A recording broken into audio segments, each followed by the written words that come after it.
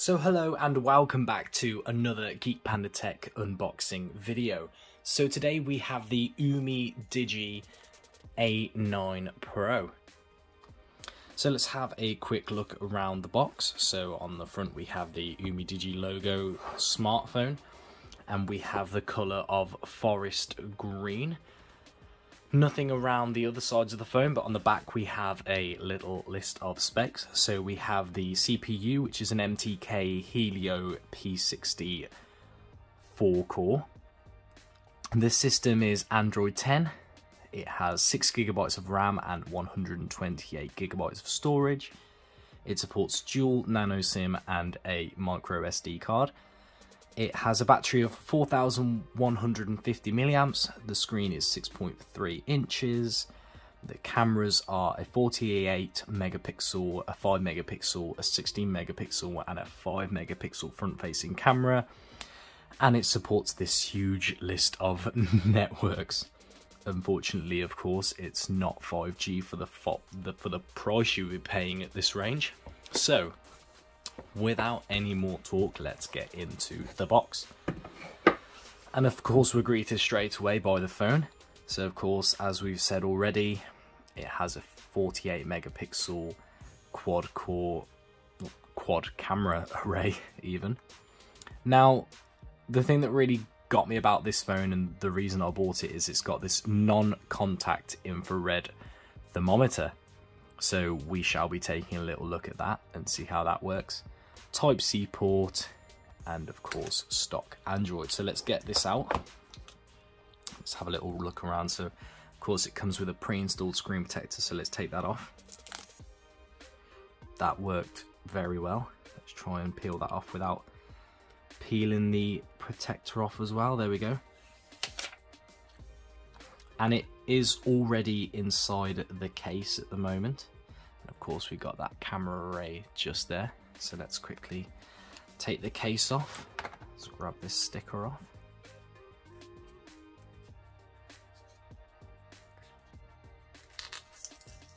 It was done very badly.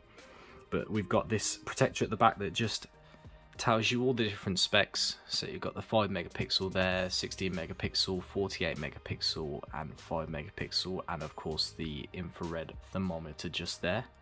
Also shows you the fingerprint scanner on the back, the SIM card slot, 4G, and micro SD card, customizable button for your voice assistants, power button, and volume rocker. So let's take this off. And we're greeted by this actually really nice looking back. I mean, I'm sure it can get pretty... Wow, look at that. I love the way the light hits that. That is actually a really nice looking phone. I really like that design on the back. It's super shiny, like the light is almost blinding me. But it's got this really nice cool mirrored effect on the back. I really like it. So let's get this booted up. Let's try and rub that air bubble out there. And let's leave it to one side. Let's have a look what else we get. So you have the manual, SIM card tray remover, A9 Pro, thanks for choosing an UMIDIGI product. Not a UK plug, but of course I've got plenty USB adapters. Now that feels really light as well, there's not much weight into that. I don't think I'd like to use that either way. And the cable you get is this lovely red colour, which blends in lovely, of course. There you go, your USB-C to USB-A. Just another normal standard cable, and that's it. So let's put all that to one side. Let's get back to the phone, and I will go and set this up, and I will be right back. And we are back with the UMIDIGI A9 Pro all set up. Now I kind of love that background they've got going on there. It's quite nice. So we have Geekbench 5 installed.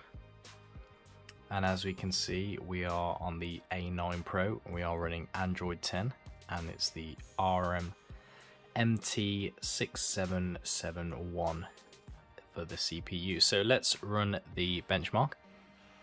Now, while we leave that to do that, let's just go over the specs. So the phone clocks in at £115 here in the UK. It runs, just as we mentioned, Android 10.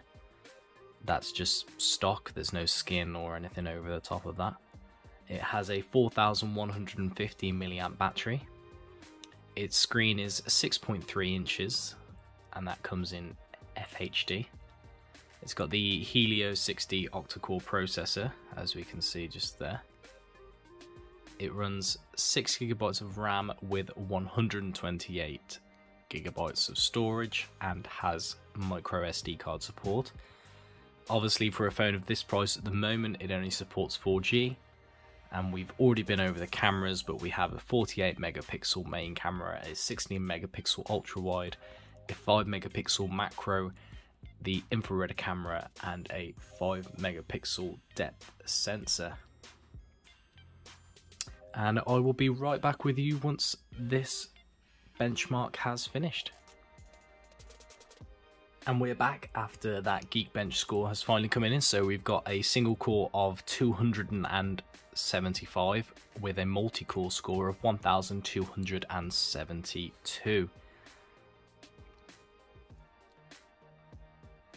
And as you can see, just the information there. Just some comparisons of where it would slot in with. So unfortunately it falls behind all of these, with being 275. Falls just below the Redmi Note 8. The multi-core score settles just between the Redmi Note 7 and the Redmi Note 8 as well. So for that price point of £115, I mean, you can't go too far wrong with this kind of design. It's got a bag full of features. Now let's just see if we can find that temperature. There we go. So temperature out of range, try measuring forehead.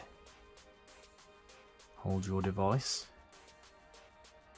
So I am 36.3. Again. So that seems to be giving a pretty reliable reading. A little bit different on the back of my hand there. So that is pretty cool, don't you think? So it even gives you the layout of whether it's good, medium, or obviously dangerous. And you can measure the temperature of objects as well. And it then shows you all the records that you've taken recently.